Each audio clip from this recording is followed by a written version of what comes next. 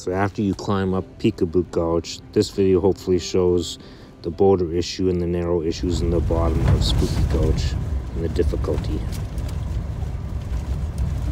After driving the Horn Rock Road over 20 miles, you reach the trailhead for Peekaboo and Spooky Gulch, which is a loop hike about 5.7 miles in length.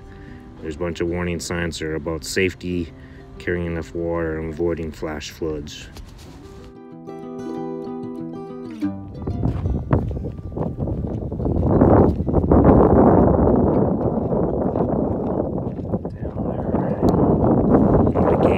You hike along the rim prior to descending into the wash where the gulches exist.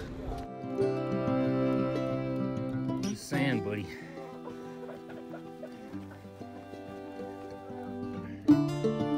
After ascending up and through Peekaboo, you begin the descent down Spooky after hiking across the top.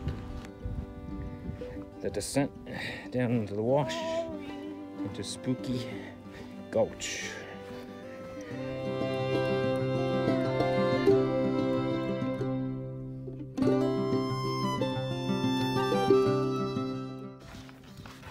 Do this. This is Spooky Gulch.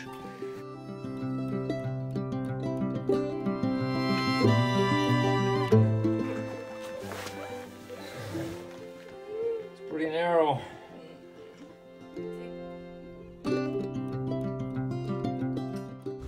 Halfway through the gulch, you reach the boulder issue, which has a significant drop. One time this year I had a rope, the other time it didn't.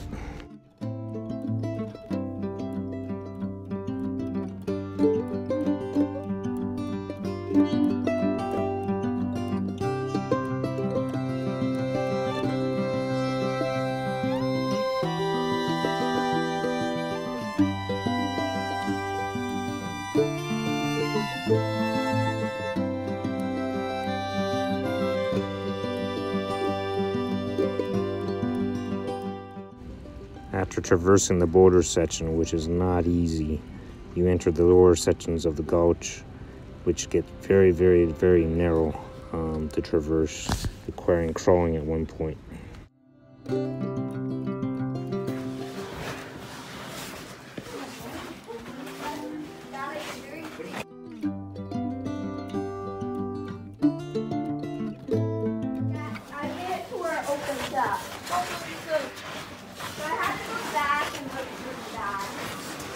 It's like... But you guys are almost there. Almost there? Yeah.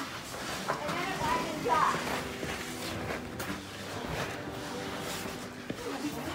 This is like a hand width across.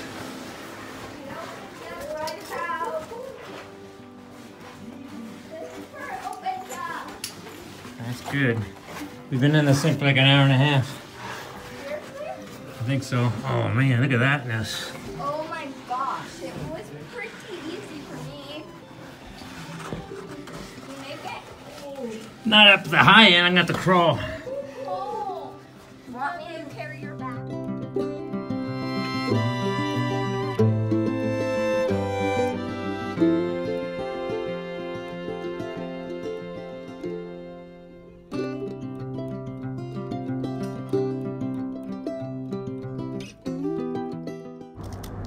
After traversing the lower sections of the gulch, you have to hike along the wash and then back up to the rim country to reach the trailhead.